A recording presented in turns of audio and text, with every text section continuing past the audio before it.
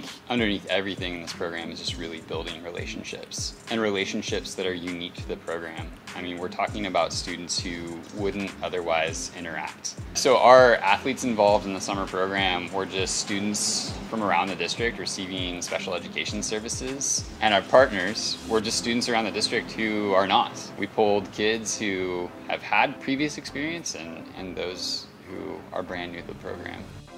Our athletes have this ability just to be nothing but themselves all the time, just truly authentic to who they are. And our partners really start to mirror that, and in that way they form very authentic relationships that are just full of fun and laughter and free of judgment.